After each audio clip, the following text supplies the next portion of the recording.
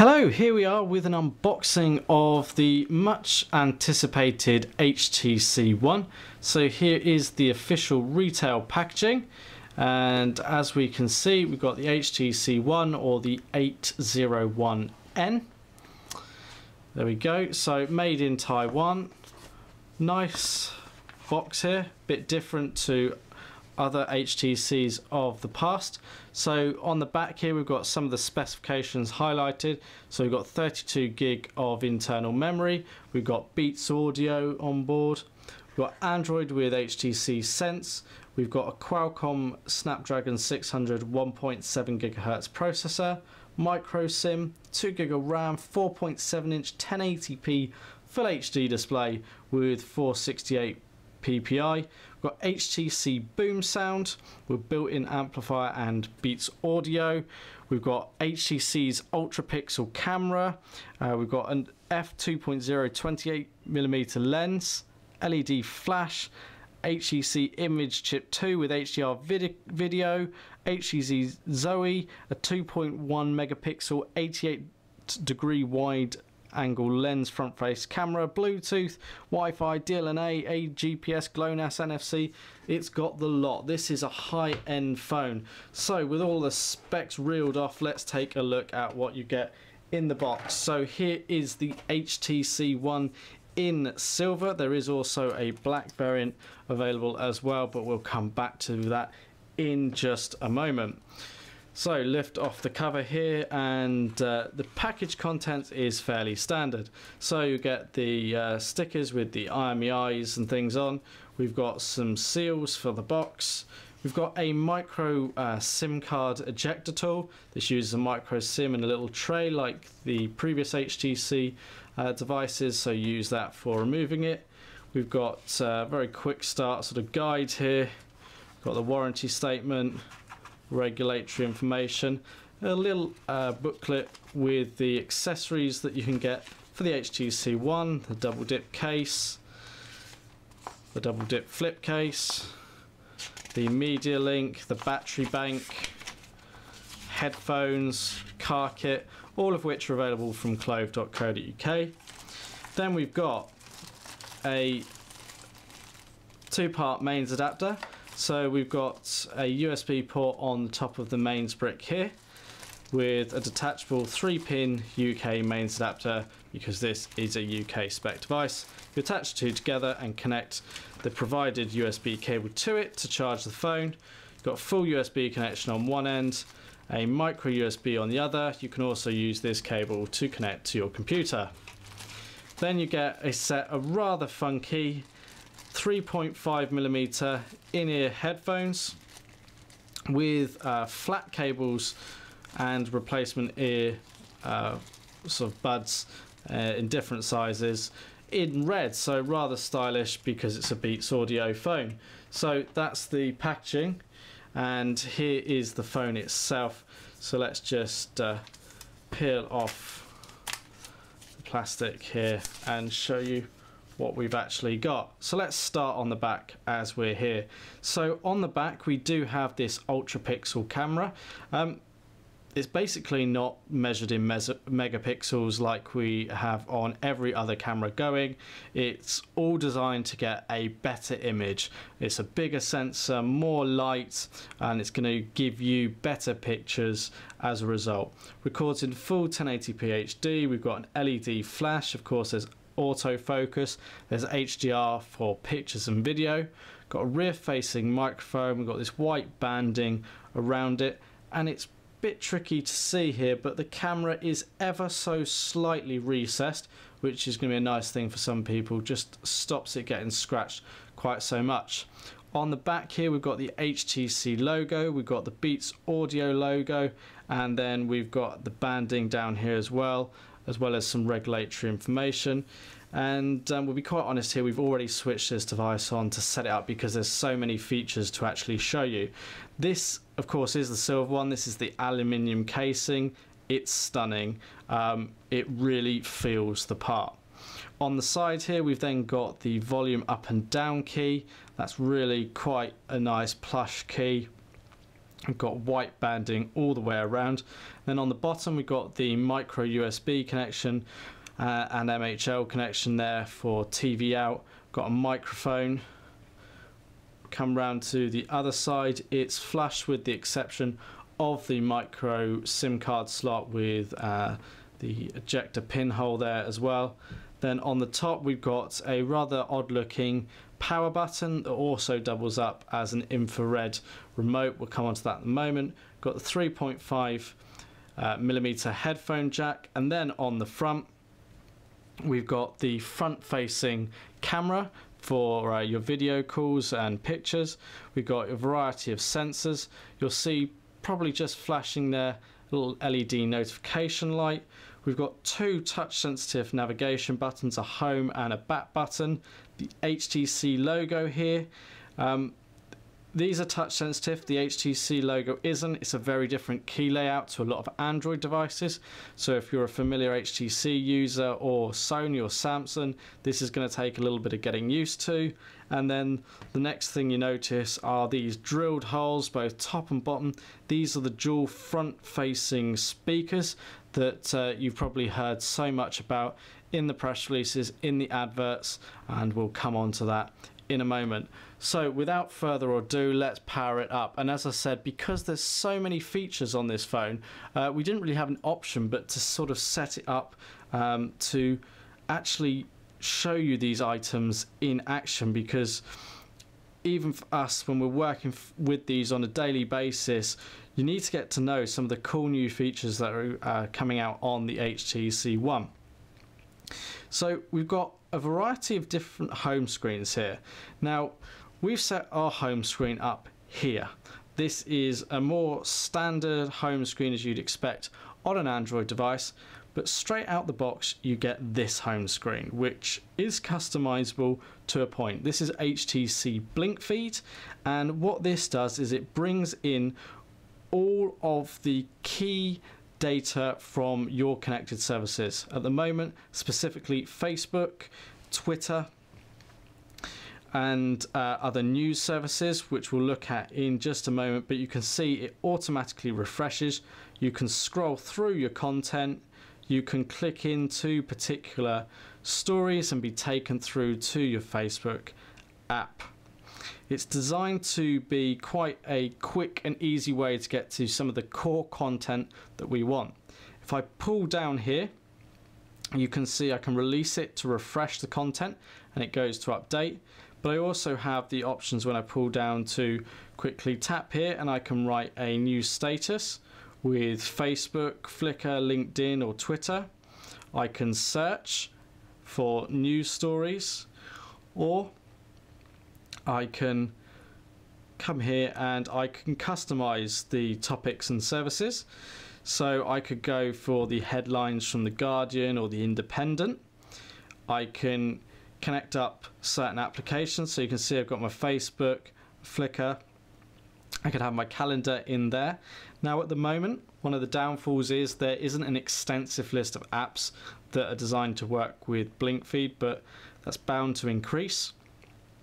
You can also select news from different services and categories, so we could have business news coming up, and if we were happy with all of that, your feed would then update with related content. We've got the clock application at the top here, fairly standard, but you've got the timer, you've got a stopwatch, you've got your alarms, and you've got your world clock, as you'd sort of come to expect. Now, this is going to take a bit of getting used to. The reason we've set our home screen as this is we like the Blink Feed a lot. It's rather innovative, but it does take some time to get used to, and if you're really into social networks, then this is great. But at the moment, we would like to see some more advances with Google Plus integration and some other services, so we don't always like to necessarily use the default apps such as Facebook. I personally use Hootsuite for a lot of stuff. But you can customize your home screen in sort of similar way, where you've got your widgets and apps, and I can remove them, or I can got this option to edit, and I can move them about my home screens and place them where I like, resize them. There we go.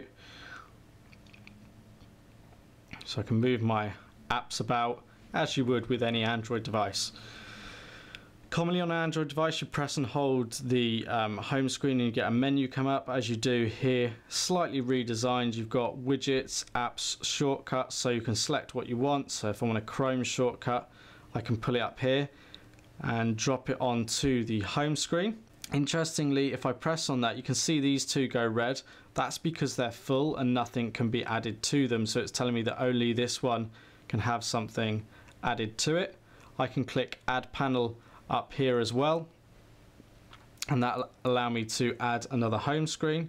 To delete a home screen, I press and hold on it and I drag it up to remove or set as home. So if I remove that there, so if I wanted the blink feed back as my home screen, I'll press and hold and click set as home. You've now got that little home icon. I can press home and I'll be taken straight through to blink feed once again. You can of course customize what appears down here.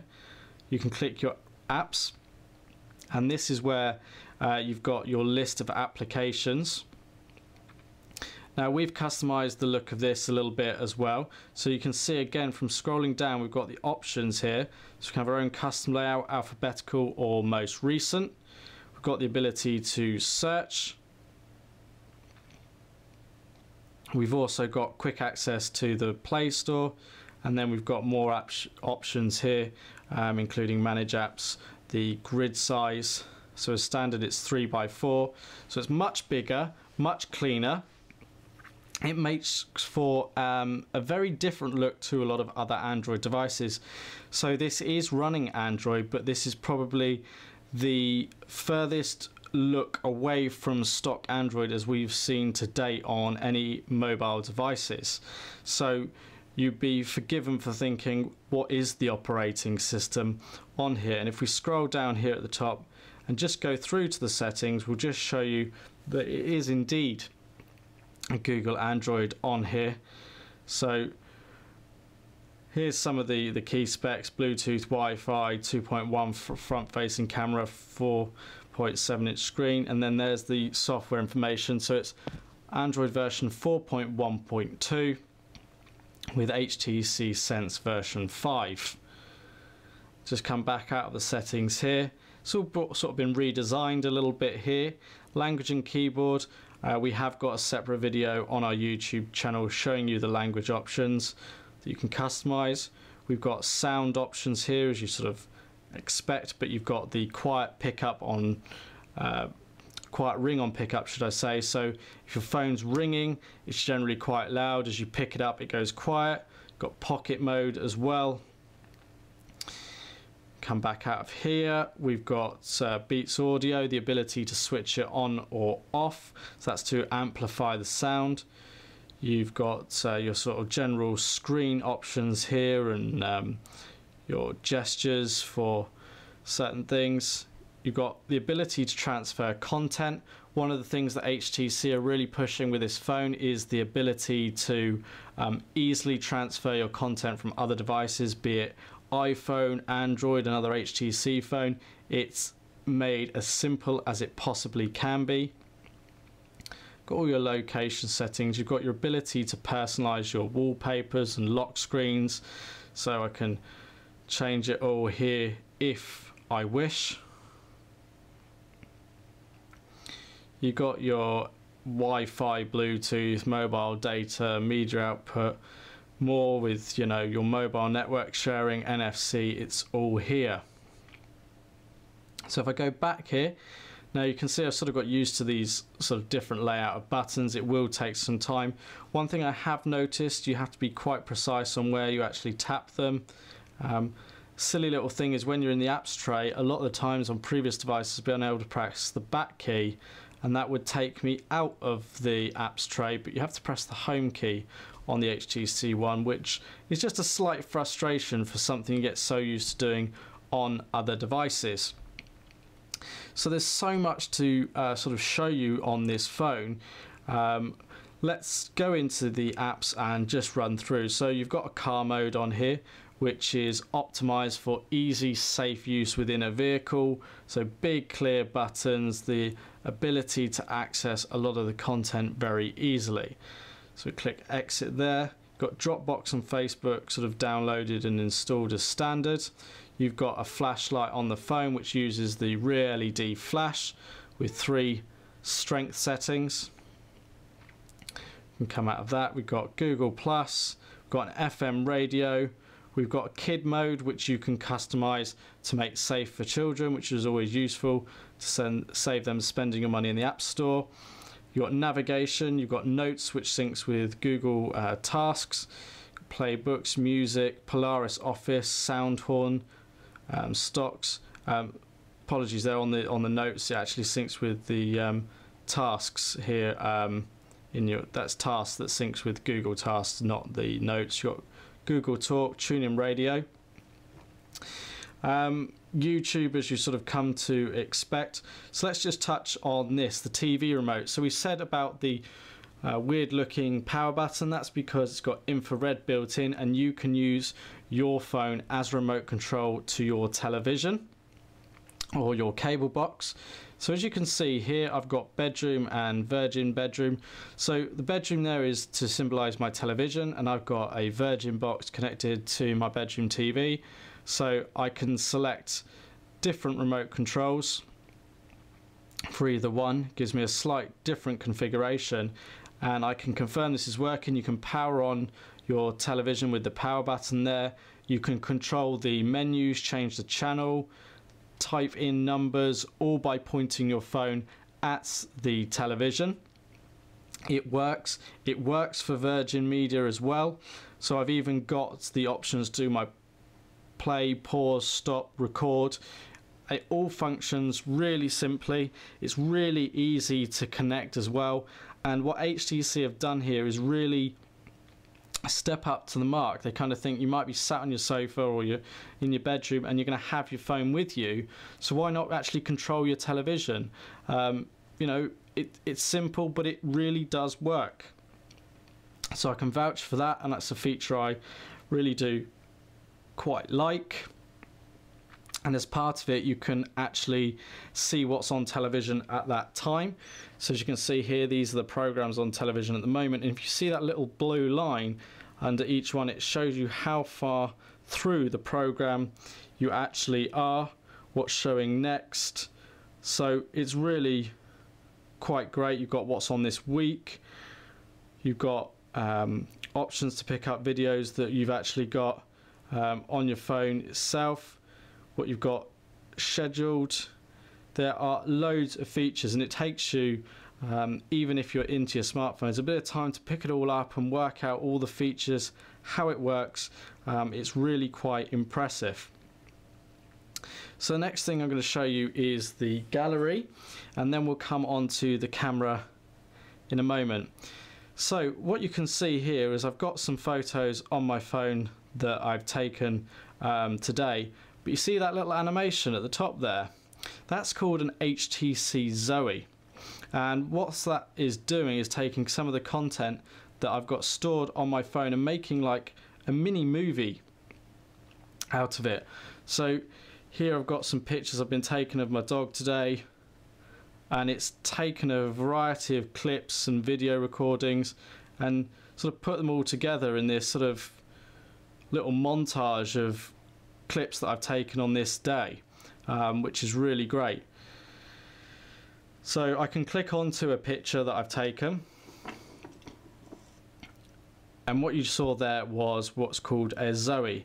That's about 3 seconds of clip, and it takes the sound with the picture, so you can sort of recapture the moment.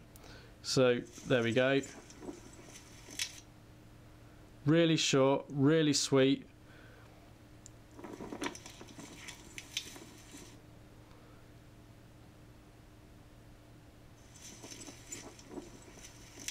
Get the idea? It's really brief, but it just captures the moment sort of perfectly. Then I've got sort of just a normal video that I've recorded here.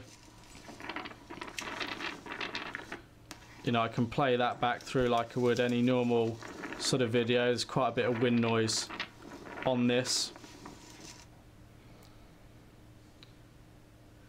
but you've got the pictures. You can sort of zoom in as you would quite normally.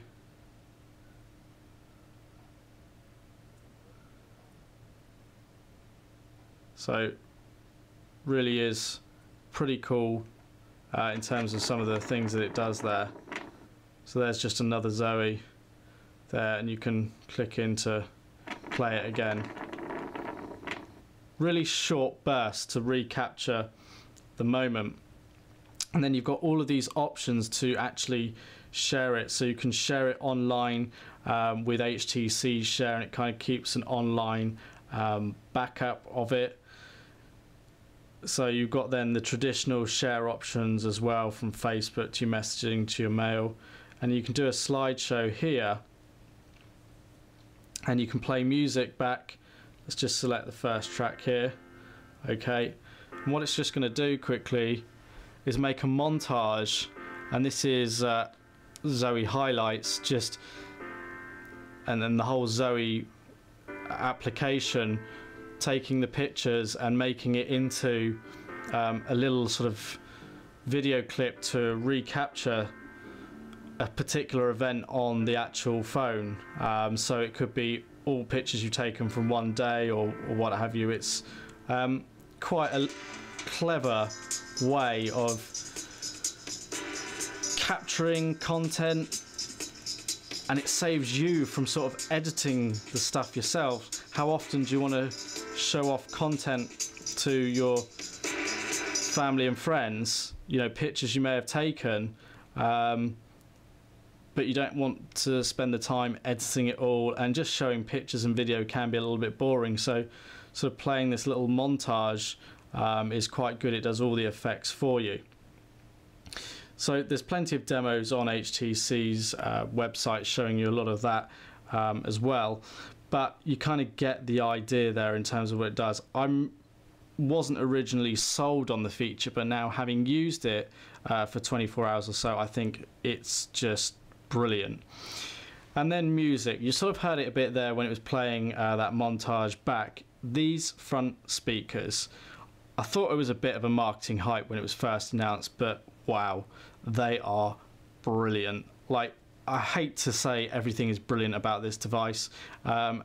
With a lot of high-end phones now, it's hard to pick faults, but the sound on this just knocks others for six. I thought the Sony Xperia Z was good, albeit it was just one speaker. This is just sublime. So let me just play you a track here.